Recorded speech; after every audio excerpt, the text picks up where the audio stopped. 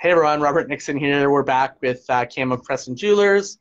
We got cut off there by Facebook, little connection error, so we just thought we'd fire it back up. And we were on asking her, if she has, how she feels the business has changed in the last 5 years, such as social media marketing and what she does to stay ahead of it all. Yeah, so definitely social media has made a difference. It's helped me a lot in advertising. I have a gal that helps me specifically with Facebook and Instagram and, some of those platforms. You can't do it all? Yeah, well, I try. However, one thing we have noticed, which is a really nice, also unexpected change, is that people spend a lot of time online looking for designs and things that they like, and then they can bring it to us, and I can either source it out for them or price it for them if I was going to make it. So it's kind of opened up the world to the consumer as far as what's out there, and then we are able to use a lot of platforms with our goldsmith to come up with prices and stuff like that. So I found that as far as designing and customizing pieces, it's changed a lot. Okay. Yeah, that's our biggest change. And have more ideas. Yeah, they get their own ideas and they bring them in, so that works. And do you guys have an in-house goldsmith? I do not have an in-house goldsmith. It's quite a large expectation if you consider all the pictures you see on Pinterest. I don't have that much supply, but so I have a sourced goldsmith that I use all the time. He works for other stores as well, so he has the ability to source out much more than I could. And is he in personally town or is he? Well, he's in his own shop. Yeah. Cool. Yeah. That's good. Yeah. Lots of work, and that's probably hard. It is. It's probably hard to find someone. Like, you got to source your own goldsmith out too and have someone that's going to do the job. Yes, and my philosophy is I only like to do things once. So I don't fool around with somebody that I don't know. I only like to do things once, and if it takes 2 weeks to get something done, it takes 2 weeks to get something done once. I'm very fussy about that. Rather than I don't like handling things twice, and I don't want anybody unhappy. I want it to be done right. Yeah. So I'm really fussy on who I use. Yeah, for sure. Which is important. It's the biggest deal. So you guys, do you track where your business comes from? Does a lot of it come from social media? Or? That would be hard to do. We have a lot of repeat customers. We have a lot of people that we see over and over again, anniversaries, Christmas, birthdays. So a lot of, in the jewelry industry, most things are based on trust and longevity. So that's kind of what we go on, right? Yeah, for sure. Yeah. Cool. What are your long-term goals? Sell more jewelry. Sell more jewelry? the store. Pretty simple. Would you ever move or anything? Or? Oh, who knows? That I don't know. Yeah, but for now, this is great. I got great parking. I got everything I want. So, yeah. Awesome. Yeah, it's a great place. So, last sort of business-related questions. Do you have any advice for anyone that is interested in becoming a business owner and wants to get, or a business owner, or just wants to get into the jewelry industry? Well, nobody should come here if they want to get in the jewelry industry.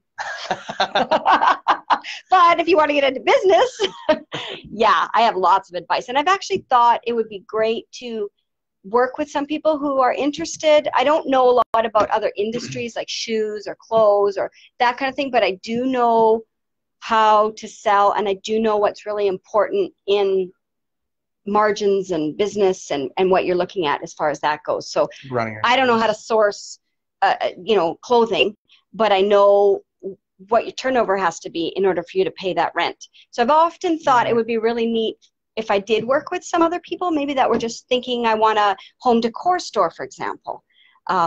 There's a lot of home decor stores that come and go because they don't have the margins. And so I would like to be able to do that with someone if they were interested. Yeah. But it's not easy. Retail is not easy. It's not easy. Sales is lots of money. Yeah.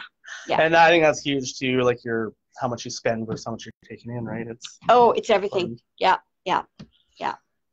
So now on to some lighter topics. What is your go-to meal when you go out for dinner? Oh, I have so many food problems. So I would love to have lasagna or something delicious like that. But I usually have to find a place that caters to me and does fresh vegetables and, it's kind of goofy. I know, and actually, so the mom and pop places are better for me than a chain. I can't even really say. Do you have a place in town you like? I love SoCal. Yeah. They always cater to me. Over here, Honey Lemon Grill always cater to me. There's actually lots of independently owned shops or restaurants that will do that. For sure. What is your favorite word or cuss word or both? Oh, I don't have a cuss word. Sorry. Um, Favorite I word? don't even Favorite know if word? I have a favorite word. I don't know. No? Yeah, I don't think so. Okay. Someone What else will have to tell me that. yeah, they might Yeah, know. yeah. This word we use Mom, all you the time. always say blah. I don't know. What excites you right now? Exciting one? What excites me right now, like in my business or personally, Anything, maybe. Like I love it when my kids come and visit. They're grown now, so it's always nice to see that. Like at first, when everybody left, it was kind of nice. It was quiet, but now it's too quiet. So it's always fun when they come home. Yeah, so for sure. I would say that that's what brings me joy. And do any of them have kids, you said? No, nobody's got kids right now. So no grandkids yet. Nope. Then they'll be pawning you off to babysit. Yeah, I'll be okay. I can do that. What are you looking forward to this year? Oh, this year, I don't know if I could say for sure. I mean, it's been a little bit of a change for me because my dad just died 2 years ago. So I guess maybe continued success, as I kind of trudge through on my own. Do you guys have? Yeah. Is it slower this time of year for you guys? This, I would say September, October are our quietest months. Yeah, and then traditionally, and then we get into Christmas. Yeah, crazy, so it has its waves, and fortunately, being here since 1975, I've got lots of records, lots of books. I can go through stuff. You when you're expecting people to come in the door and when there's not, and so that's okay. Yeah, for sure. Yeah. What is your favorite noise or sound, and what makes you cringe? Do you have any? Well, nature sounds are nice. Like birds, when I sit out on my back deck and you hear the birds, that's always nice, I would say. I don't know what makes me cringe. Maybe whiny people. Makes me cringe inside. Whiners. But I have don't hang out with listen me, to them, I guess. Yeah, really. No. Yeah.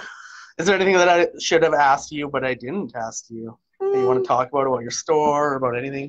No, I think we covered a lot, actually. Okay. We did. Cool. Yeah, it's good.